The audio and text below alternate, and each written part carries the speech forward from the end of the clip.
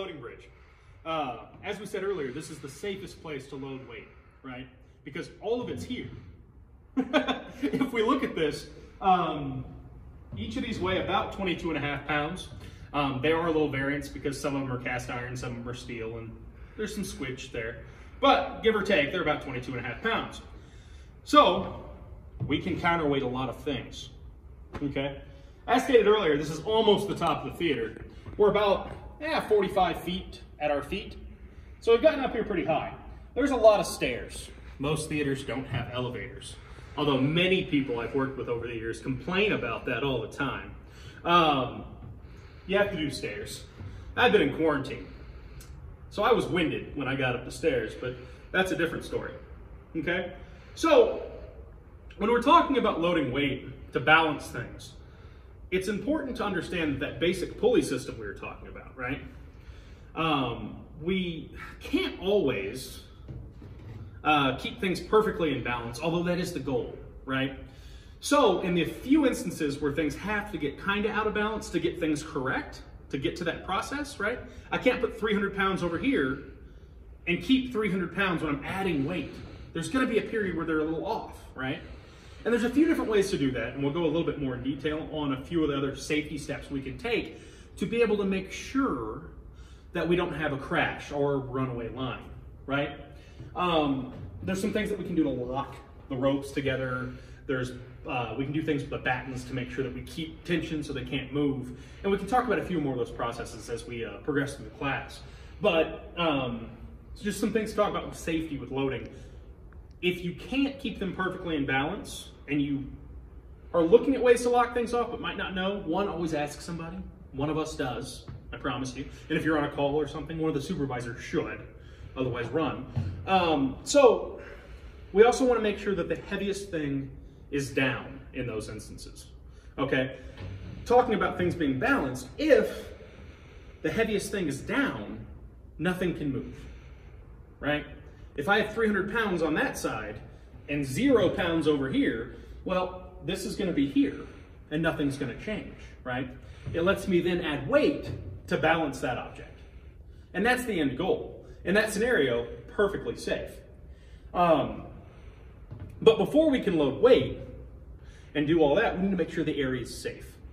So one of the things we never want to do is pick up that 22.5 pound brick and drop it, right? Never a good idea to drop anything. I've done it to my phone enough to know that. If you drop something from up here though, it gets a lot of velocity. So it's a good idea, one, to not bring Butterfingers up here, right? We normally empty our pockets when we get this high as well because we don't want to drop our keys for the same reason. But we want to make sure, one, that everything's pretty clear and that people know that we're moving stuff, right? So similar to when we say attention on deck, line set 8 moving, like we said earlier, we would like to let people know the same thing again up here. And this is not so much to make sure that they know something's moving, it's to make sure they are cleared out from underneath us and to make sure our math's right. Somebody has painstakingly done the calculations on the fact that that piece of scenery is 300 pounds and how many bricks we need to add, or they should have. So when we do this, our person on the deck is going to call up to us, hey, add this much weight to line set 8, right? And they'll say bricks normally. They don't normally make you do math when you're up here. So you'd hear, add 8 bricks, line set 8, right? And then you would say, adding 8 bricks, line set 8, and that call and repeat is how you know you're safe and clear underneath you. Because then they'll say, thank you, and then you're clear to go, okay? That process is gonna be something like this, right? I'll be both parties. So, hey, add 1 brick, line set 8. And then I would say, adding 1 brick, line set 8. I would loosen this, pull it up and tighten it, right? And this keeps this top plate from moving. Pretty regularly, there are also clips, which you can see some if you look really close down there. They're gator clips, like we discussed in class. If they don't have these beautiful things here that hold it, you can put a gator clip underneath and it'll keep it secure, okay? So, we would then grab a weight, like so. Some of them are cut. Some of them have a little corner cut out of them. In that case, you just want to make sure you're alternating corners. This lets you grip them easier. But the biggest thing to think of is always keep 2 hands on it for one. Because right now I have 22.5 pounds over a lot of people. Hopefully not over a lot of people, but. So you keep 2 hands until you get on, and then you rotate across, put the bar into the groove, lower it down. Never let your hands get pinched. That sounds like an easy thing, but it doesn't really hurt, but it'll give you big blood blisters, okay? Because it's a piece of metal clear. Once you get it on here, push it back towards the spine of the arbor. What that's gonna do for you is make sure that everything stays in one spot. If you start getting them a little wonky, it just does weird things. Loosen it, tighten it back down, make sure this is secure. Once again, that stops things from wobbling. And then I would say, 8 bricks loaded, line set 8, or whatever number they gave you, in this case 1. And then they would say thank you, and then we would go through a testing weight process. Okay, when we're testing weight, the idea is that somebody stays on it and is holding it together, holding the ropes together, and somebody loosens that rope lock, and we get to see how close we were with math. Because if we're a little off, somebody's done a little calculation, ideally it's not a lot. Normally it's 1 or 2 bricks, right? A manageable amount of weight for that lock. Because you will see if it's really wrong.